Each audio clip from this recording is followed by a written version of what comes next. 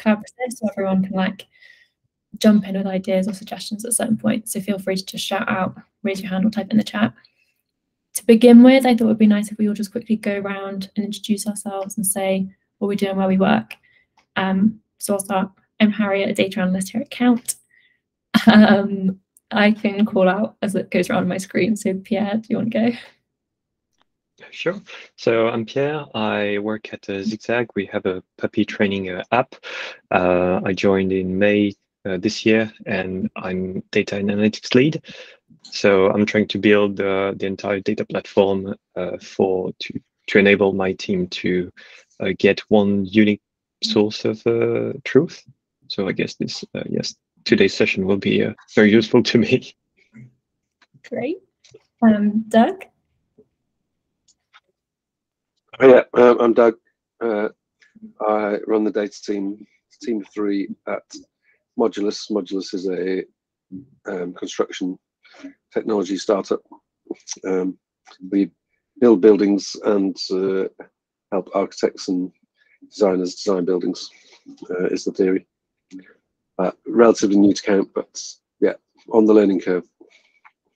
Great. Juan? Hey team, my name is Juan. I'm working now with Omnipresent, the remote hiding platform. I'm part of the business improvement team, and my role is basically, we're just initiating, with all this data journey. We have been able to build some cool stuff on Count, and now the information, it's quite difficult to gather from different platforms that we're using right now. So my job now is to consolidate, and just like Pierre said, having one single source of truth. And our goal is that to become. Great. Robert? Yep. So I actually have my own company. I'm a consultant. So I do a lot of high-tech stuff. I work with some of the larger companies around data analysis, their business plans, go-to-market strategy,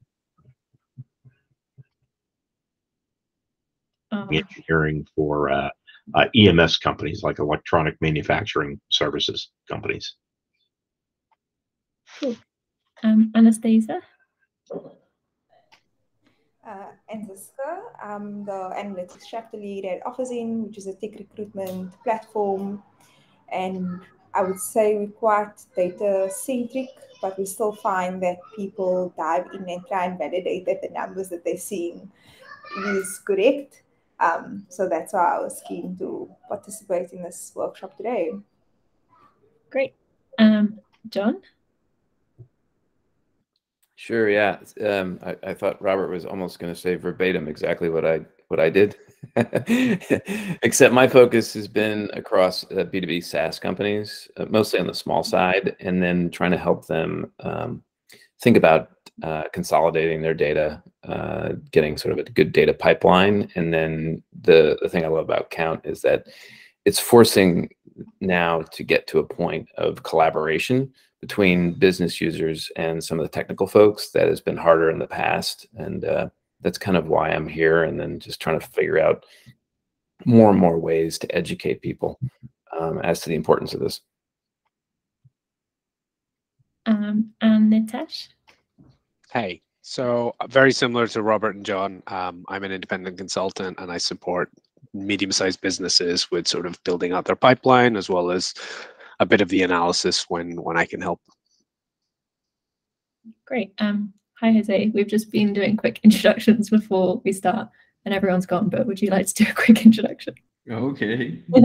I'm Jose. I've been using Count for maybe like a month or 2 now, and I have a small startup, and we do payment processing for people who have businesses in Instagram, WhatsApp, mostly Central American customers.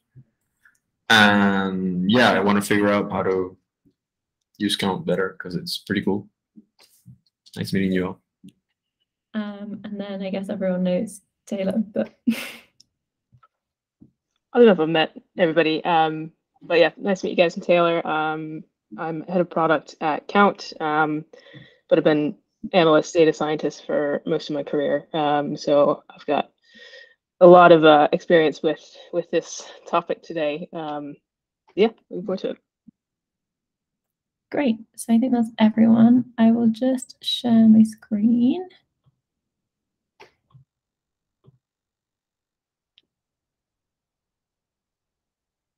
Is that working? Yeah, I think so. Good.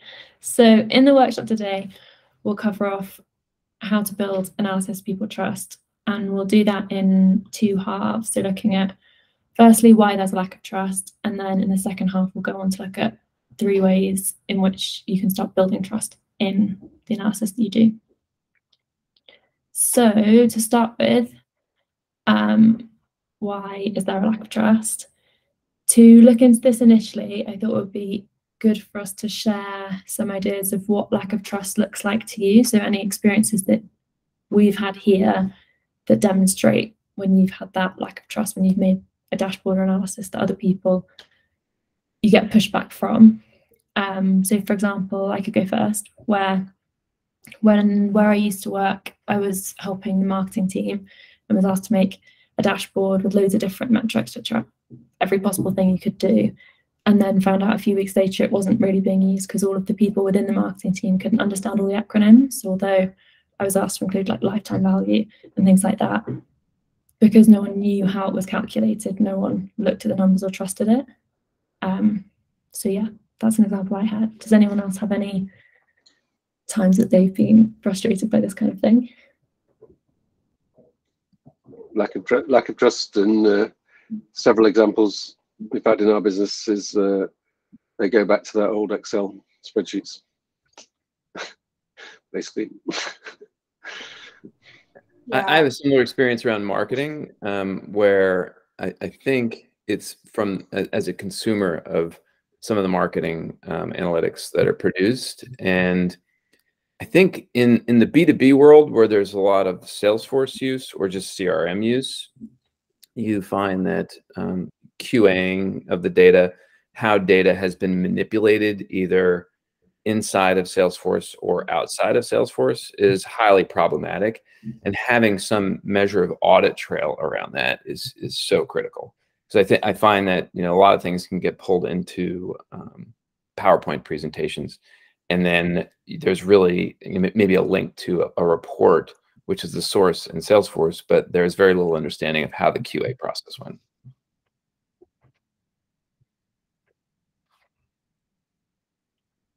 Yes, that is a classic.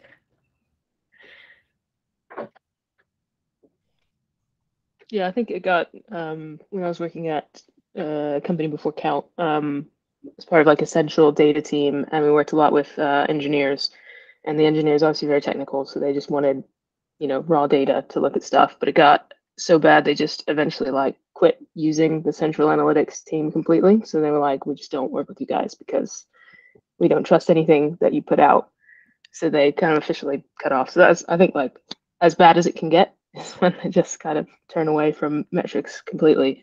Hopefully you guys haven't had that, but I think that's one of the worst cases of how a lack of trust can like completely deteriorate that relationship. Yeah, Jose, would you like to explain what you wrote? Yeah, I guess my example was more mechanic, but I've seen it often that someone gives you like a 100-line SQL statement, and I've seen it that with Count it's pretty easy to just see intermediate steps. Before it was a big thing to just look through a huge query, see what went wrong or how it's working. Yeah, that can be a real nightmare. Yeah, I think sometimes things also like get lost in translation when views are shared. So you might build it with a specific purpose and audience in mind, and then another team uses it and you don't even know that they're using it, and they don't know all the filters applied at the back end. And then they'll come to you like, why doesn't this match the source of truth view? And it's because it's saying something totally different. Even though it's LTV, it's like LTV for something specific. Yeah, definitely. Great. Does anyone else have any other ones before we move on? No? Cool. Okay, so that was looking at ways that you've experienced lack of trust as the analyst or the person that's made the report. But now what about if we think about if we were the stakeholder instead? So for example, in this situation, maybe we're the head of marketing and we've been told that we've got certain KPIs to reach, which are revenue and number of sales. And so we ask our analytical team to make a dashboard to track those metrics. And so then they go away and a few days later come back with a dashboard, for example, something a bit like this, which has everything we asked for. So we've got the two main KPIs. It's got some other key metrics that we want to see, and also like a monthly and weekly split. But then if we think that we're the head of marketing now coming to look at this, we might be faced with a lot of questions now that we've seen it. So shout out if you've got any suggestions too. But for example, maybe we see this big increase in May and we're like, whoa, do I even trust the source of the data? Like, was that a real increase? Has June now dropped off when it should have been increasing, or was May like an issue with the data? Something else we might think is, I'm a bit concerned that June's low in case it should have been going up like May was, but I don't know where to go next and what to look into. So like looking at these monthly trends, maybe the biggest change is in lost users. There's a big jump here, so I should be concerned about that. But what is a lost user? I've forgotten if I was ever told, or I was never told, so I don't know if this is a concern. So I've come up with some ideas here that I've just mentioned. For example, how can you explore the data? Now I see that there's an issue, but I don't know where to go from this, how to take action as a result. I don't know if there's anything else that anyone can think of that they might feel if they were a head of marketing that have come in and seen this report. Don't worry if not, it's quite a hard question to do. Cool.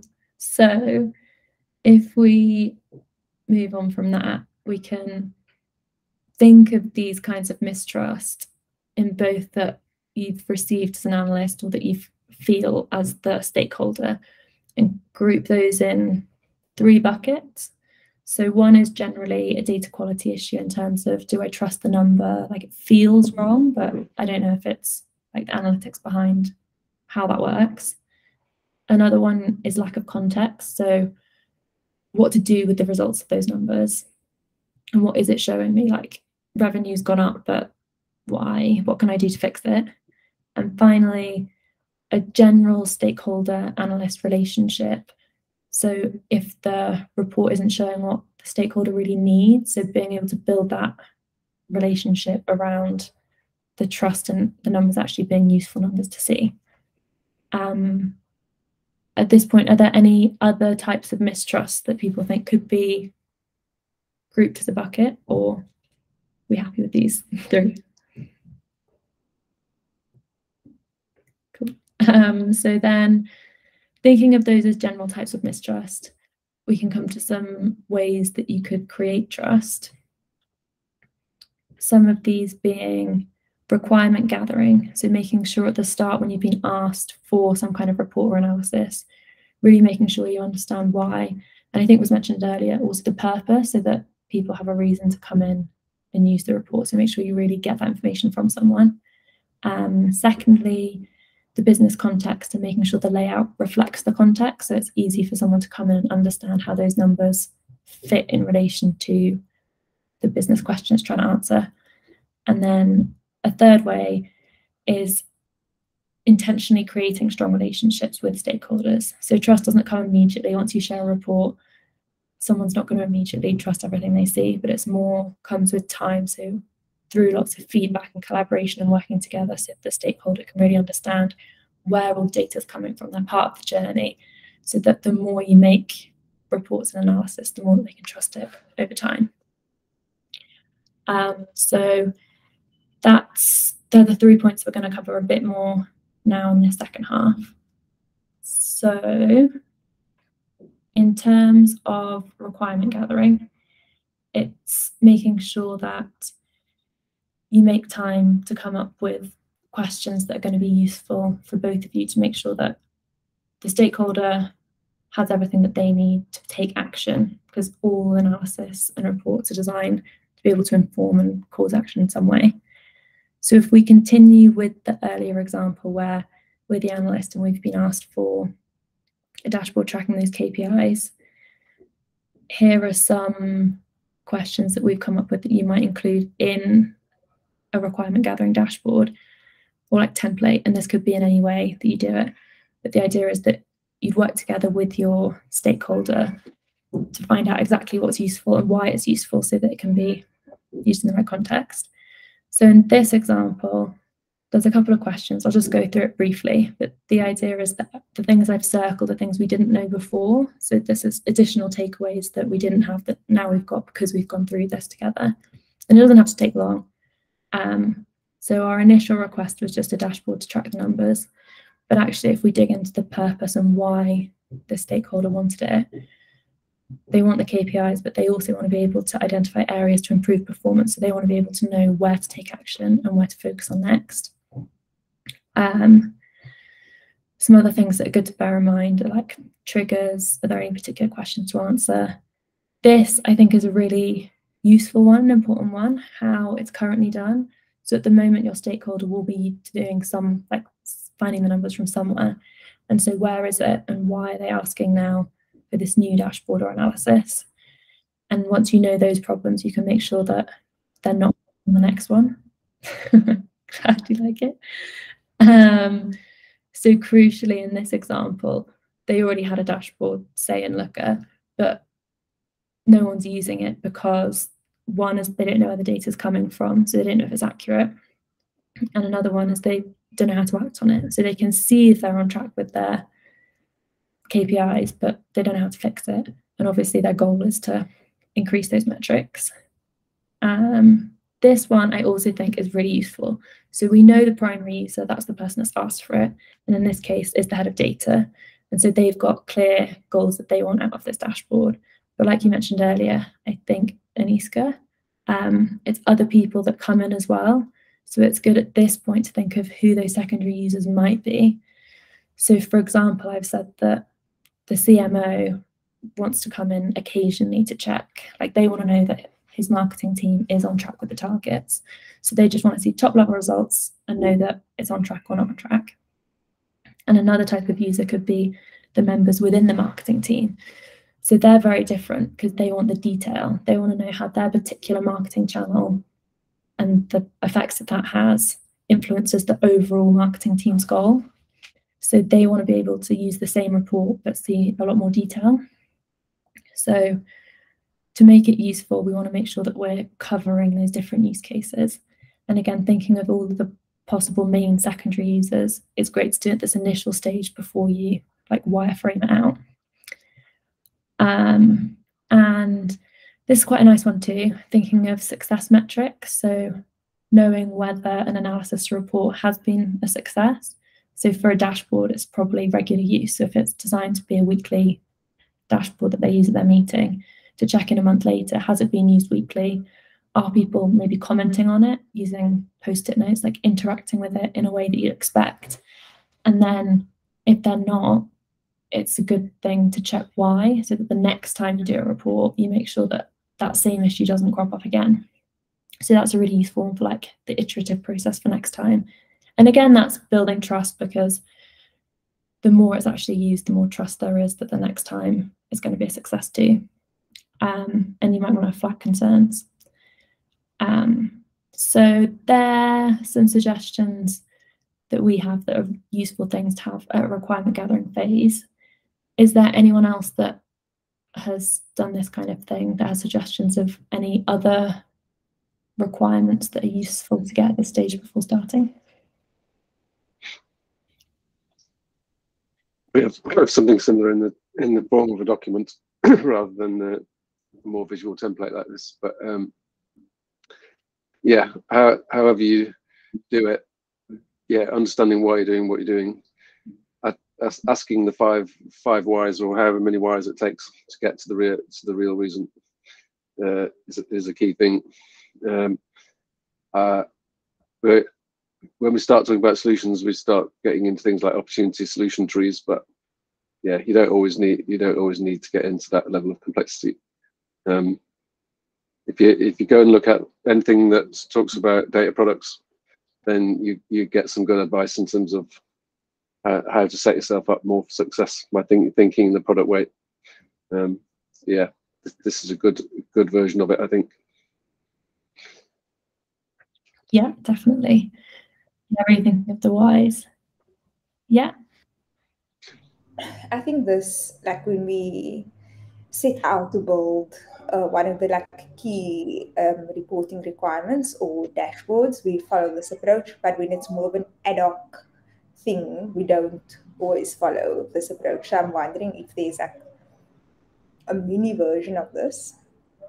And then a second comment is, this is great. And then when it actually comes to building out the visualizations and like how to share the information with users, that's often where we get a lot of like back and forth with stakeholders, and that's sometimes time consuming. And I don't know if that's something we want to include here, like maybe this is the type of solution and this is the way you want it visualized, which is nice in Count because we can play around with that without doing too much development work. Yeah, that's a really good point, actually. At this stage, it's good to know what they're imagining the solution would look like so that you can try and feed into what they're expecting to see and what will be useful for them to see. Yeah, definitely. Great. So then, if we've done our requirement gathering and we know that we're confident that it's going to be useful for them as well as what they've actually asked for, we can think about how the layout would be useful to make sure that, as we just said, it makes sense for that stakeholder in terms of the wider business context of what they need it for. So again, if we think of the same example where for analysis, oh yeah, it is a template, if anyone would like it. So if we think of the same example, previously we had a dashboard which had the metrics at the top, but now that we know that we also want to show how you can act on those metrics, a good example that we could use is a metric tree instead. So here we've got the same metrics, so revenue, number of sale, but we're including all of the other metrics that were in the dashboard, but in this tree so we can see how they all influence each other, which is a really great way of then making it more actionable. So if you notice, for example, there's a big drop here in leads, this is the issue, and that's the thing that's affecting overall the number of sales or the revenue. So the head of marketing knows that that's the area to focus on and to ask their team to look more into that. In terms of this layout, there's 4 interesting things that I think are good to call out. One is that we've got context. So up here, including some kind of description to explain what the dashboard's for is great for those secondary users when they come in. So if someone randomly finds it and pops in, they know the purpose of the dashboard, what to look for, and how to use it. And so that just immediately avoids that confusion, and people can trust that that's what the numbers are showing and the purpose of those numbers. A second thing that I mentioned before is the overall layout. So what's useful for this particular context, for the different users that might come in, one is if you're, for example, the top level CMO who just wants to come in occasionally at top level, they can come in and just focus on this revenue, number of sales, and check it's on track. Yeah, all good, they can leave again. Or if you want more detail, you can look back at how the initial metrics are affecting change. And as well, within each metric, we can see that it goes down as a gradient. So we've got the very top level numbers up here, the month-on-month changes, and then a bit more detail with the graph over time. But it includes if someone wants even more detail, so they're like, wait, but how did you calculate revenue here? You've also got included exactly how it's calculated and the source data. So you could then, like, someone could come in and see how it is calculated. And then if they wanted to like do some more analysis from there or something like that, that's very easy and possible to do. So it's a great way of having different levels of detail all in one place, so it serves multiple different people. And finally, what's good about this kind of layout is it really encourages collaboration so that people can come in and add comments and questions, but also different people from different teams might have different insights. So someone from the marketing team might understand something more than the analyst would, because they're the ones that deal with marketing all the time. So an interesting example down here, in the previous dashboard, I mentioned that the lost users seemed like it was going up a lot. So maybe that's the biggest cause for concern. But actually, from this dashboard and being able to see comments easily, it's a lagging indicator. So it's not actually an issue. So that's not something that the team should be spending time on. And again, maybe we forget what a lagging indicator is. So we can check in, a loss rate is. So we can check in here and find that it's a lagging indicator. So there are some reasons why this layout is possibly for the purpose of this head of marketing who wanted this report, gives more use. They can take more from it.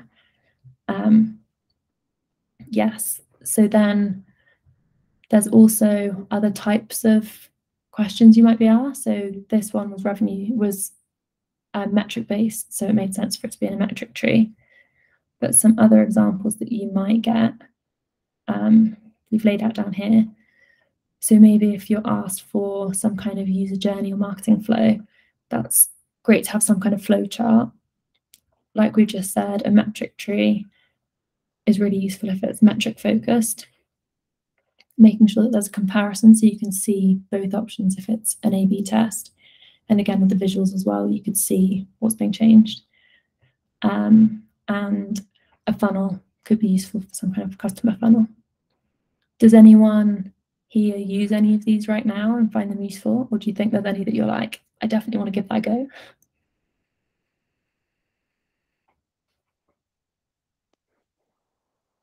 Yeah, I think what you shared is specifically your layout looked really good and it made a lot of sense for that use case. I feel the challenge I find is a lot of times the customer doesn't really know what they want.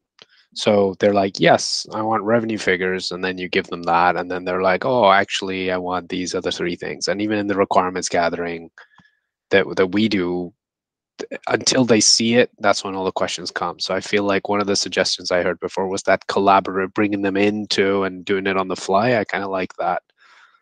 Yeah. Sorry, I'm going off topic, but yes, thank you for sharing this. No, I think that's definitely a really good point, that it's the collaboration throughout to make sure that, because when someone asks for something, like you say, they don't know what they want, but it's only once they start seeing it do they realize that they're like, nah, actually, that's not useful. Great.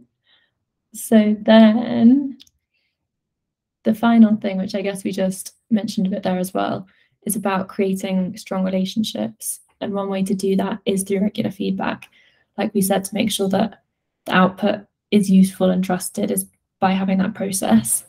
And so initially we can do that through requirement gathering by getting together and both working at the same time to work out exactly what they need and why they think they need it. Then another good time to check in is early on after you initially prototype. So once you've got that kind of wireframe and that structure before too much data's in there, you can check it. And then finally at 80% completion is generally, we find a really good time. So you've done most of it before you spend time finishing the final bit, get them to test it out, see if it is useful for the purpose that they think they want it for. And we have an example here of how that can also save so much time. So this was someone who, before they used that process of like working together more collaboratively, it was the traditional flow of a stakeholder would make a request to the data team would spend some time working on it, then hand it back, then get feedback, and it's all very segmented and takes about 3 days. Whereas they found that afterwards, when it was a much more collaborative approach the whole time, it was just so much quicker as well. And you get to the end result, like you said, you're able to make those changes early on at this point. If you're like, oh, actually that output isn't what I'm after, I want a different kind of format. It's all a lot quicker when you're just doing it together. So I thought that was really interesting to see that it can make such a big impact. And another great thing about doing the collaborative work at the same time is that you can deep dive a lot easier and dig into questions that matter, and because you're doing it at the time with the expert, like the subject expert. So if it's a marketing issue, you're dealing with them. You can dig into it more. So for example, this is like a pop out that you might do if the head of marketing saw that big drop in leads. So they're like, what's going on? It's much quicker if you can then dive in and look at it together. So you might have some initial ideas, and they are the ones that would know that they've been experimenting with different platforms maybe. So they're like, have a look into this because I know that that could be an issue. So you could come up with a few ideas together, validate, and then it's very quick for you to make some graphs, the key things that you've suggested. But what's particularly useful is because you're doing it together. For example, here, they'd be able to give you the relevant knowledge. If you're like, that looks wrong, is the data wrong? They could say, oh no, we like did a test here and then we did a test here. So you can work out with both of your knowledge what the actual issues are and what the next steps that the head of marketing could go and look into. And another great thing about being able to do these kind of deep dives is that, like we said before, for people that aren't there in the process, so they weren't part of that collaboration, by making sure that you share it somewhere with the main dashboard, if someone else comes in here and they're like, oh no, leads are dropping loads, what's going on? They can look into that themselves. So it means that you're closing the loop for lots of other people too, which is the kind of thing you could do, not with Count as well, but it's just easy being able to put it there. So I guess that also is a good way of making trust, because they know that it's quick to look into these issues and everyone can see how you've looked into it more and what the next steps are. Yeah, so that is kind of some actionable ways that you can create trust in these 3 main steps. So for example, using that template or a similar one and making sure that you always do that at the start of projects by looking at business layout and how you can make the layout relevant to the context that it's in, and then creating strong relationships as something that's like an iterative thing over time, just by communicating more and working more together. Yeah, so that is a summary of the 3 things we've covered. And then here we've come up with 3 ways that you could immediately start to try and build trust within your business. So for example, in terms of requirement gathering, even if you're partway through a project now, you could take a pause and think about that you understand who's using it, why they're using it, and why they need it now. And if you're not sure on any of those answers, like take a break and go check in to make sure that what you're making is for the purpose that it's needed. In terms of business context and layout, you could have to think about one that you're building at the moment. So is there one that you're currently doing in like a traditional dashboard way that might be more useful, for example, in the metric tree, so that they can see more clearly what's impacting what? And finally, in terms of feedback and building that relationship, it could be that you just check in with a stakeholder soon and see what concerns they currently have with either any current dashboards that are live or something that you're currently building into analysis, and start getting their feedback early on what's important to them.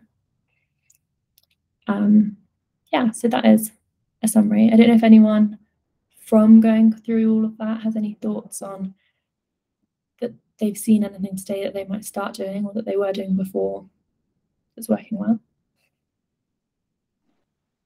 There's one point for me that intrigued me. It's when you were showing about the different workflows of over 3 days or 1 hour.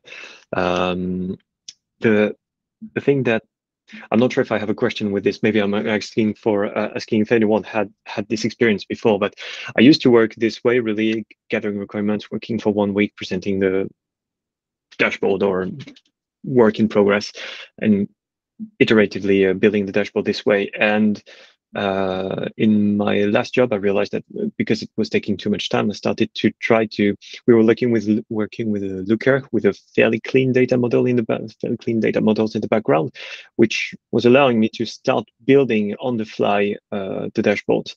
But what I realized, although I was really excited about the approach at first, what I realized was that very often I ended up in a situation where I was building something and it was like, oh, that looks completely odd. Wait, okay, we'll park this for now. I'll need to get back to the data engineering team or have a look at data quality. Or building something on the fly was actually raising more questions and kind of steering us away from the main purpose of the meeting. And I ended up going back to just requirements gathering now, and I'll work on my own, and I'll come back with the 3 days of practice. So yeah, just I'm not sure if anyone has. Is it maybe something I was doing wrong this way, or is it the context that didn't help me in this case? Any ideas?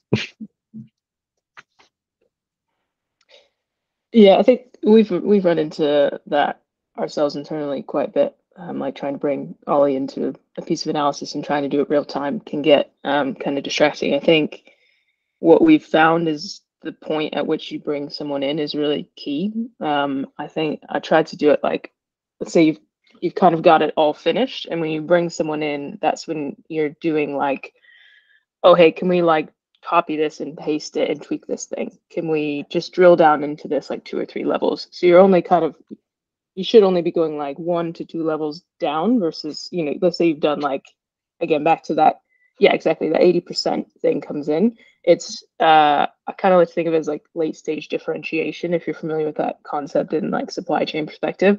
So you're only doing that last kind of 20% of stuff with them in real time.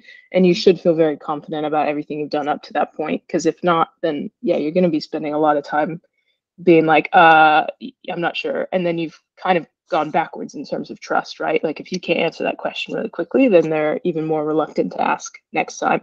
So it is important when you bring someone in at that point. And I think that like 80% stage is a nice place where you're like, we're just doing like the icing here. We're like helping you drill down that last bit, but most of it's done. Okay, makes sense. Thank you.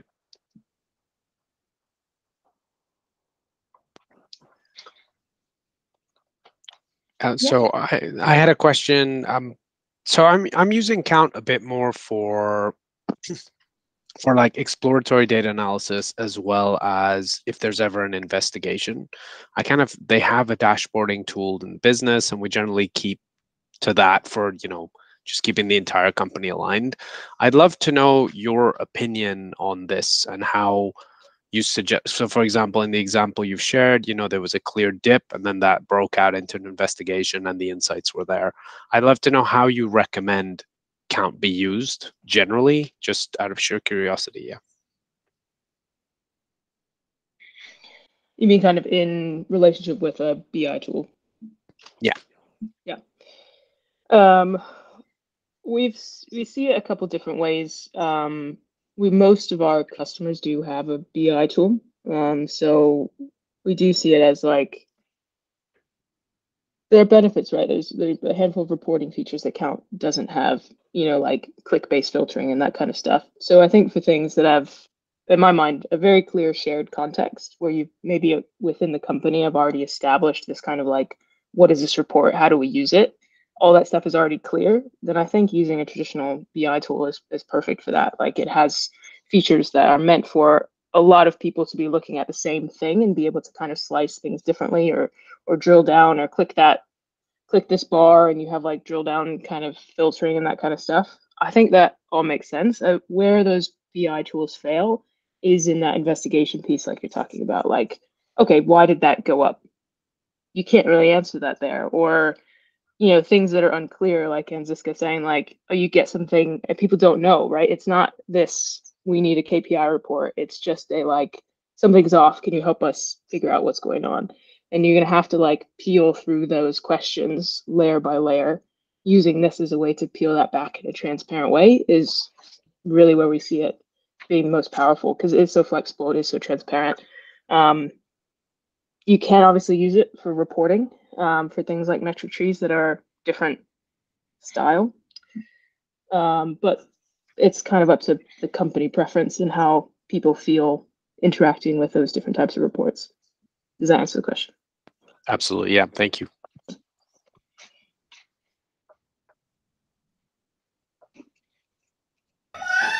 Back on account and us using it for collaboration, when someone only has viewing access to account board, I still find that the level of collaboration is limited because they can only add comments.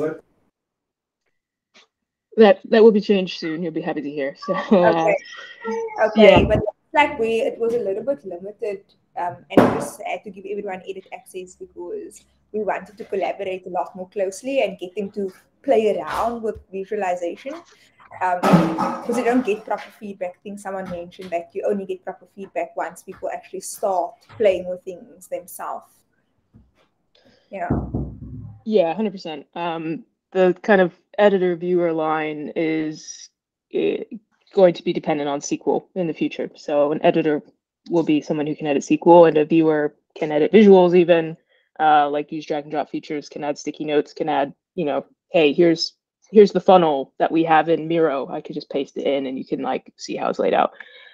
So yeah, we definitely see that, a contributor can mean many different things. You can have contributors that aren't SQL editors. So that's, yeah, we hear you. It's coming.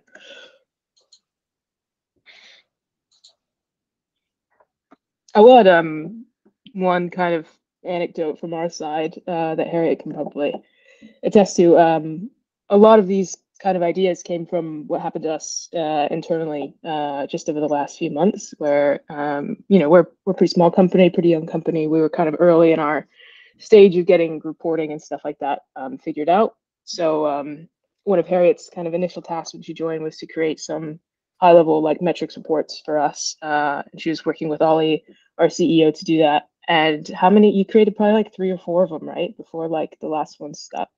So we did a lot of we learned a lot in that process of doing things that didn't work quite a few times. I think from my side, you can also say like what ended up working, but I think it was like the gradation thing was huge, wasn't it? Like showing the metric in 4 different ways, which I don't know if we put that in the newsletter a couple of weeks ago, but that kind of way of like showing the metric as a summary, showing how it's changed over time, showing it as like the row level detail, that built so much trust in those numbers because they could see it completely all the way through from like the row level things or like the things that they knew at the lowest level all the way to the highest, and that they almost read it like bottom up, but then once you trust it, then you read it top down, which is really nice. I think that was huge.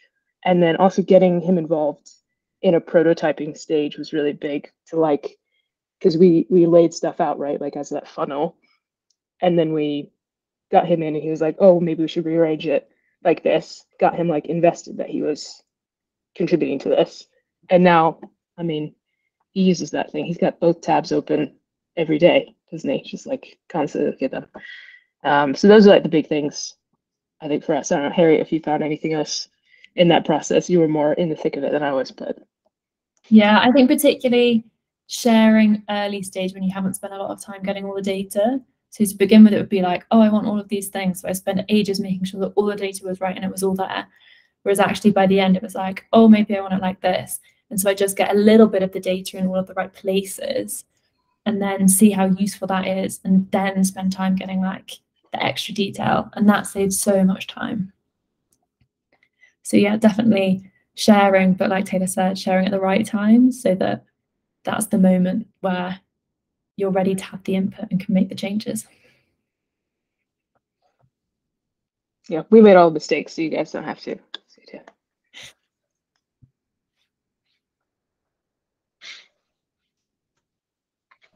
Even with like the requirement gathering, and we do this whole process, but in the analytics team we often have repetition, right? So you have people doing the same thing for different stakeholders.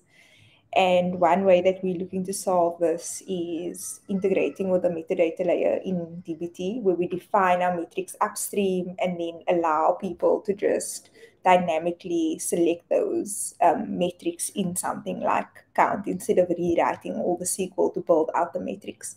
Are you considering integrating with something like that? Yeah, that'll be coming kind of early next year. We'll be doing that. So yeah, DBT integration is getting more official, including metric layer or semantic layer, whatever they call it. Yep.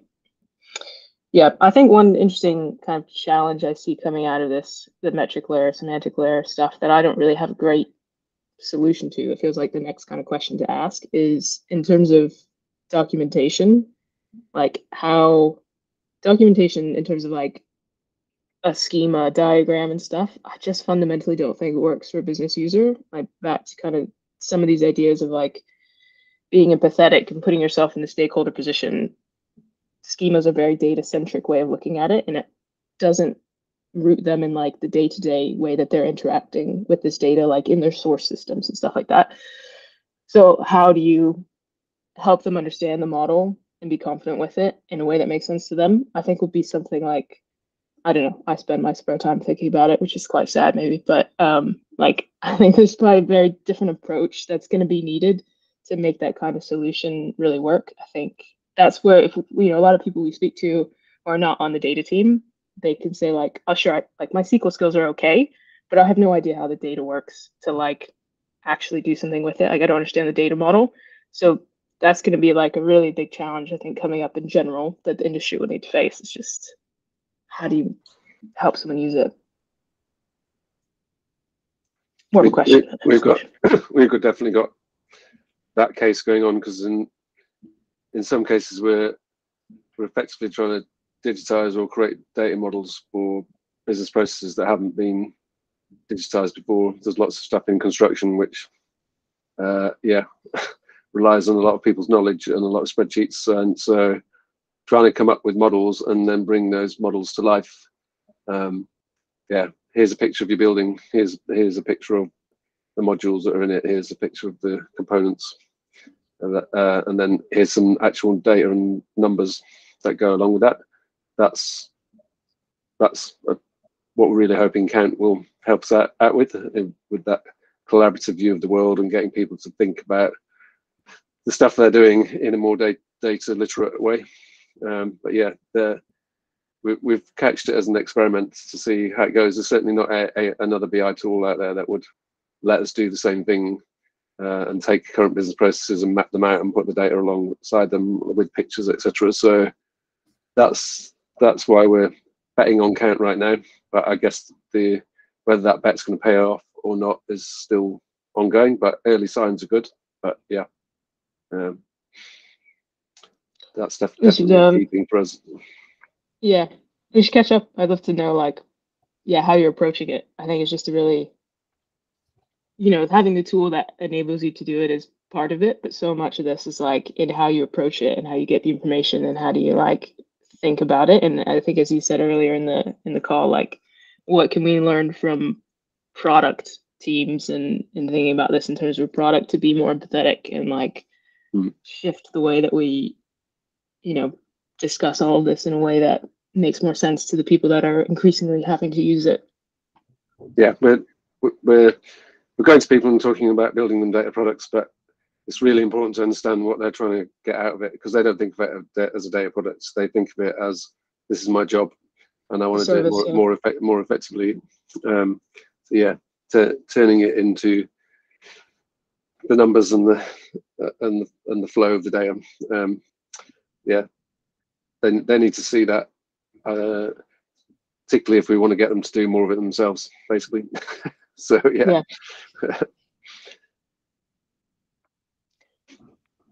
Yeah, it's a skill. We do the same thing, actually. We have like pictures of our product and say like, this is how it's represented in the data. It's actually really helpful. Like our investors actually suggested that to us, and they tell all of their portfolio companies to do that with product data. So it's actually like, you laugh, but I think it's one of the best ways to do it. But it's frustrating. Like for us. Yeah. There must be a better way, right? Yeah. It's definitely powerful. You can put a picture of a wall panel and then show the calculations next to it. And yeah, some of this stuff is quite technical, so yeah, people that are in construction, that they trust the drawings basically, so you can put the drawing alongside the logic. Yeah, it's helpful.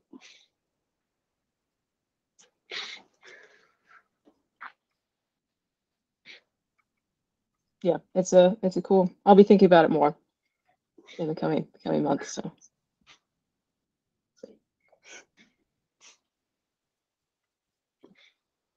Nice. Any closing comments, thoughts? No.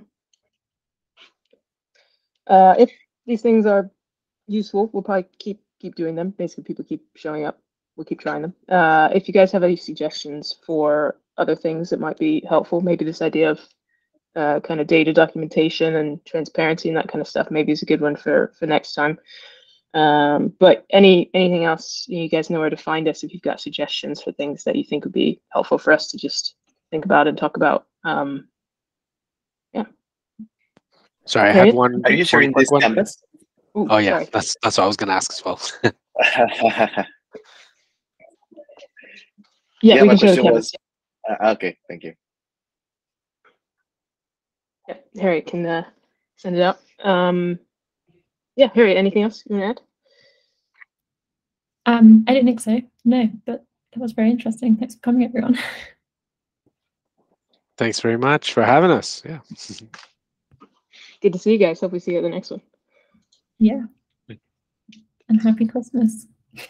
Happy holidays. Happy holidays, guys. Happy holidays. Happy holidays. See ya.